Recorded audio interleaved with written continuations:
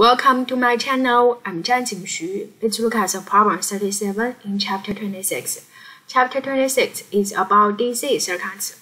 There we need to find the current in each resistor for the follow-up problems for 36, right?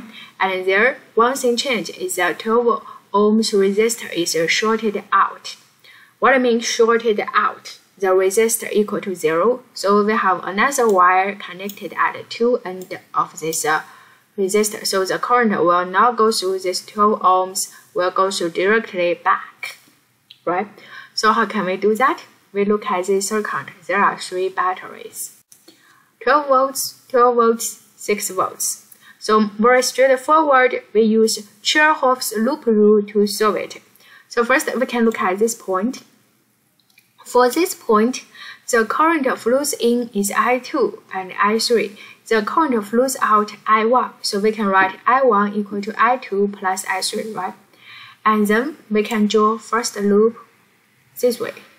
As we can see, initially we have battery 12 volts, current goes through internal resistor R. So make the voltage decrease. So 12 minus I1 times R, and then minus 12 times I1, right?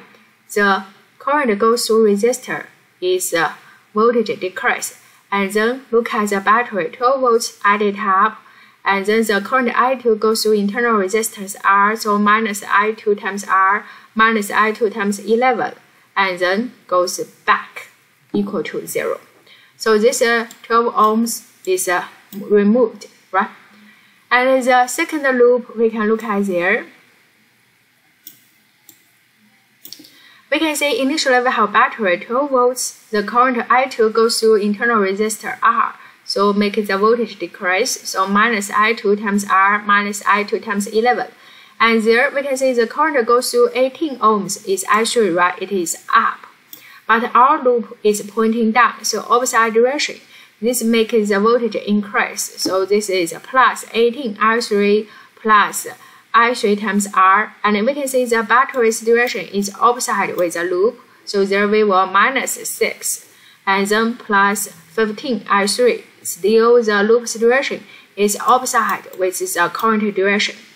Now you can see we have these three equations, and we know the internal resistance R equal to 1, so we input R inside these three equations. Look like there, and simplified.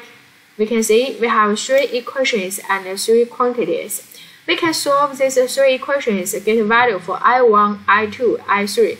Thank you.